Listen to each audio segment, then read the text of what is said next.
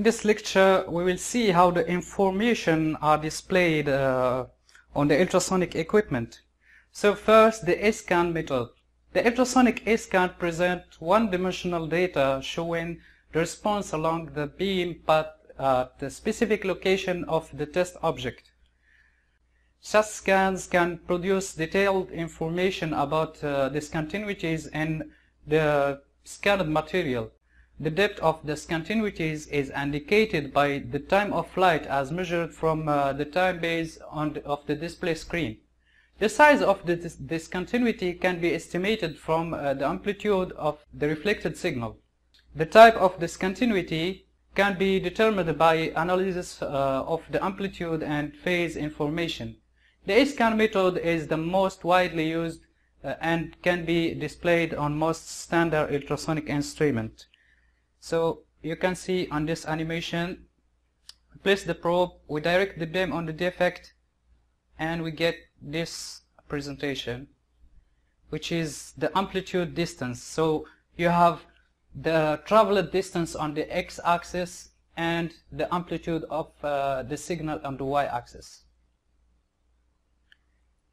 The second method is the BScan. With the ultrasonic BScan, the test object is scanned along one axis to produce a presentation of its cross-section. The location along the scanning path is shown on the x-axis, and the time of flight values are shown along the y-axis. Because the cross-section is produced, the BScan is not used where large volumes of material must be inspected.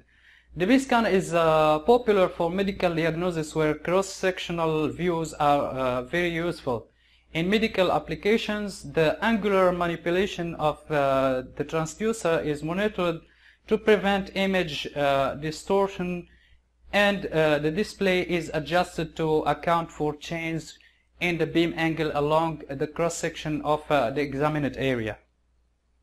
The ultrasonic C-scan is applied to the test object in a raster pattern and present a view of the discontinuities area as seen from above.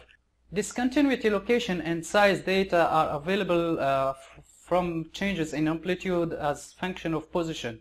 These are displayed on a screen or recorded on a paper. Modern C-scan systems use computers to control the transducer position and to acquire, display, document, and store the results.